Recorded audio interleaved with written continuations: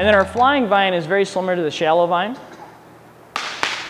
I go to position, I don't move to the side, and I just send it flying. Okay? So when I go with the shallow vine, I move over. So I peel and I wind up having it in my hand. See, I'm over to the side now.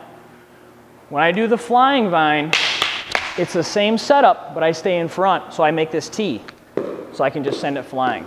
I want to make sure when I do the flying, I'm on the tip. I don't want to be here. I want all the leverage I can get right there.